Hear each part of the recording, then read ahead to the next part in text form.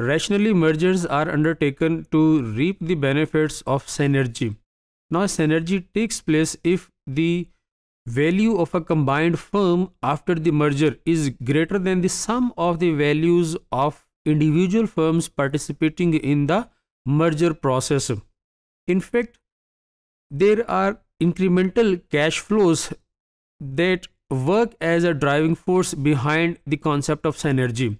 Now, this synergy comes from many sources like revenue enhancement, cost reduction, lower taxes, and capital requirements. So, how revenue enhancements can result in incremental cash flows? In fact, a combined firm may generate greater revenues than two separate firms through this process of merger. Uh, then we have marketing gains. Improved marketing can yield incremental cash flows for the combined firm in the form of enhanced operating revenues. Then we have strategic benefits, which is the likelihood of more options than a standard investment opportunity.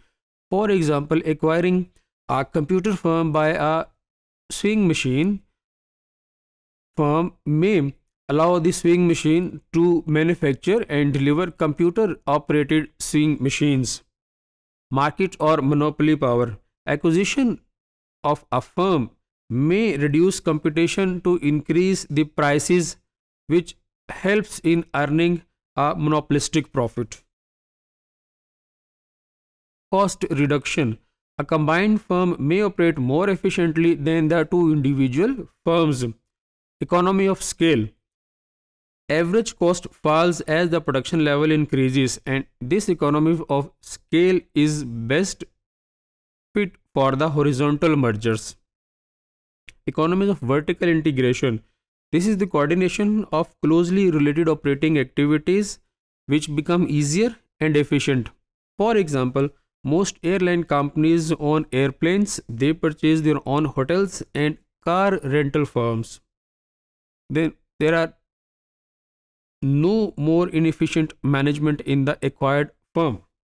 So the change of the firm's management by board of directors allow often increase in the firm's value.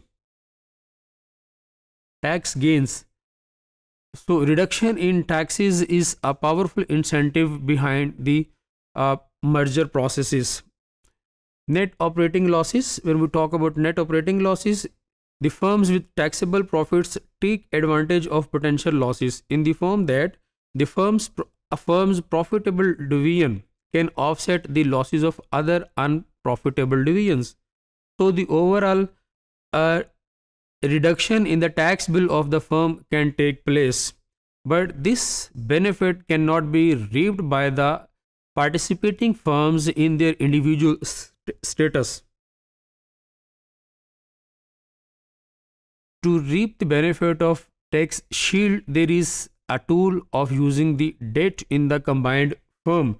So mergers allow firms for increased debt and achieve a larger tax shield. We discuss now two cases to check this happening of tax shield. The first is the case of unused debt capacity. High risk firms generally cannot borrow much debt.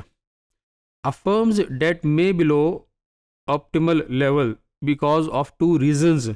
The one reason is that its managers are risk averse, and the second reason is that the managers are unable to assess the debt capacity of their firm. So at optimal level of debt, marginal cost of financial distress equals the marginal tax shield. So we can say that a firm with too little debt may not increase its value, and this in fact invites the merger. As a result, the acquirer raises the target firm's debt level in order to create a bigger tax shield for itself. The case 2 we have, where the case is regarding the increased debt capacity. Combined firm is less risky in relation to the individual participating firms, and the bank will fully lend to the combined firm more than the total of what they can lend to the individual firms.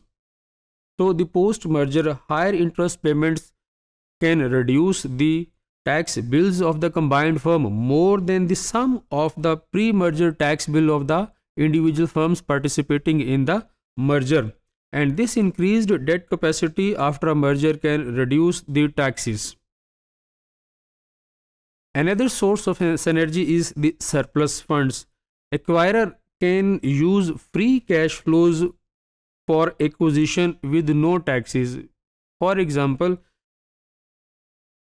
if the profits are used as a dividend payment from the acquired firm, these dividend payments are tax free.